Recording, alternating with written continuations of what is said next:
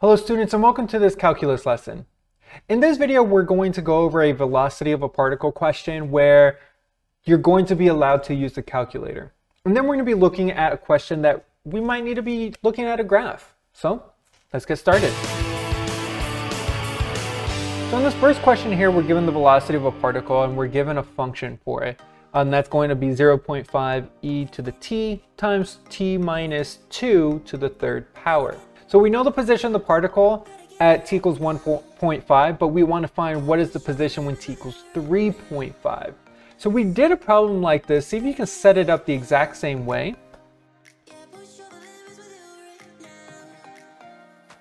All right, so I've set up the problem. Now it's about going through the problem using a calculator.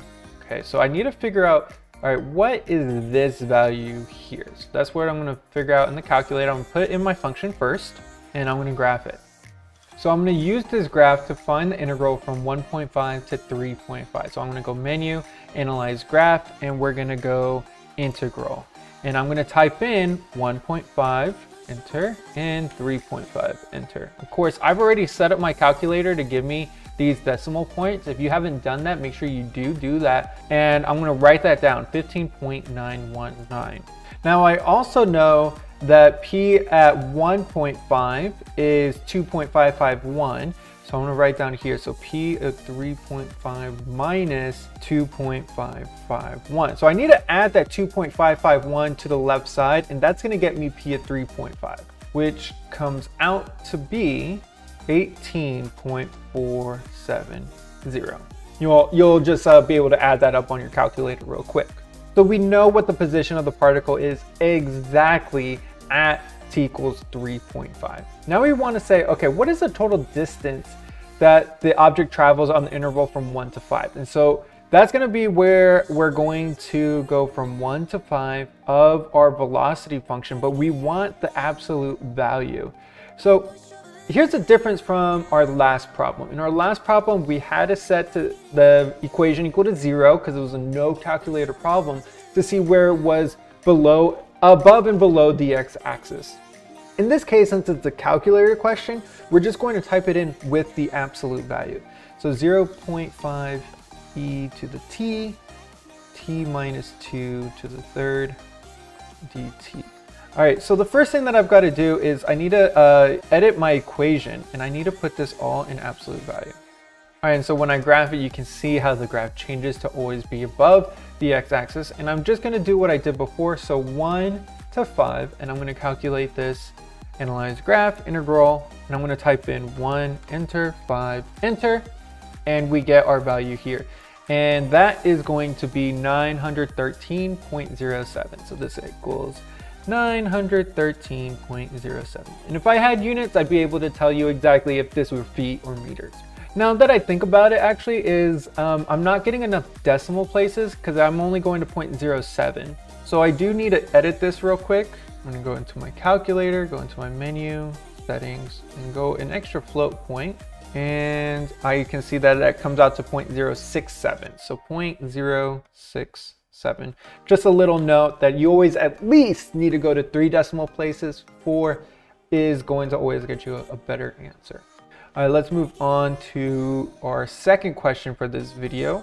The graph of the velocity measured in feet per second, so see that we're given units in this one, is going to be given in this graph. We know the position at t equals 8, and we want to use this graph to answer some of these questions. So our first question is, what is the position of the particle at t equals 3? So if I'm doing this, I'm going v of t dt, and I'm going from, since I know the position at 8, I'm just going to go from 3 to 8.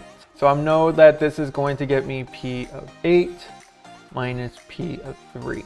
So I'm going to calculate from here from 3 to 8. And I have a rectangle and a couple of triangles that I can use. So that's base of 1 and 5. So I'm going to get 5 plus my triangle is going to be 1/2 2 times the height of that is also 5. So then those are going to be 5 plus 5 minus, since this is below the x-axis in this region here, 1/2. The base is going to be 2 times the height of that, which is going to be 2. So I get 5 plus 5 minus 2, which gets me 8. And that's going to be P of 8 minus P of 3. And since I know P of 8 is 12, I'm going to say equals 12 minus P of 3. So I want to figure out what P of 3 is. So P of 3 is going to be 12 minus 8, which means P of 3 is going to get me 4. Just a little bit of algebra there. And I do want to say, since I know what units this is, that this is going to be velocity is measured in feet per second, so this is going to be 4 feet. Now let's move on to part B here, and it says, what is the acceleration when t equals 5? So keep in mind acceleration, since I'm given velocity, I have to do a derivative, not an integral. So I'm going to say here, a of 5 is equal to v prime of 5. So let's look here at 5. Well, that's on a line, so I just need to calculate the slope of that line. So the slope of this line, it is going negative because it's going down. So that's negative. And I'm going down the height of 5, so -5. And I'm moving over for a slope of 2. And so a of 5, the acceleration at t equals 5 is -5 halves. But keep in mind that we do know units. So I'm going from, the velocity is feet per second and acceleration squares that time. So I get feet per second squared. All right, here in part C, we want to say, okay, what is the net distance the particle travels from 0 to 10? So net distance takes into account the final position from the starting position, which means that we are going to want this region here to be negative. We're going to subtract it. So as I write my integral from 0 to 10 of v of t dt, because it's going to get me the distance traveled, I notice here that I have this region where region 1, that's going to be a triangle. Here, region 2, that's going to be a rectangle. In region 3, that's another triangle. And then region 4, which I already labeled R, is going to be another triangle. So let's go through those. So the first one is going to be a base. So it's a triangle, so 1/2. The base is 2, the height is 5. Plus that rectangle, so base of 2, height of 5. That third one, so that's going to be 1/2. The base is 2, height of 5. And then that bottom triangle, we're subtracting it because it's below the x-axis. And we're going to get, it's a triangle, so 1/2. The base is 4, height of 2. Ran out a little bit of space there. All right, so I'm gonna combine all these. That's gonna be 5 plus 10 plus 5 minus 4.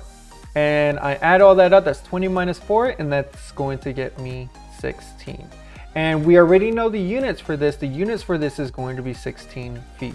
That's how much change, displacement that this particle has from its starting position. It started at a certain spot and now it's 16 feet away from that spot.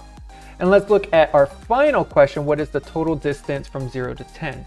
So really, I don't have to change too much, but that region now is going to be positive. The one below the x-axis, I don't care about it being below the x-axis now. Imagine it above the x-axis. And what I'm going to change here is this -4. So I'm just going to write out that we're finding the integral of the absolute value of v of t dt. And we already have done these calculations. It's going to be 5 plus 10 plus 5, but not -4. It's going to be +4. So this comes out to be 24, and we do have units again, 24 feet. Hopefully you got all of these answers with me. Of course, we have another question coming up in our next video using a table, something that's going to be a question that you're going to be asked on an AP Calculus exam. I do encourage you to give it a shot before we get to it. And of course, if you do need any help on these problems, please reach out to me. I'm Mr. Hernandez, and this was Mr. Hernandez Teaches.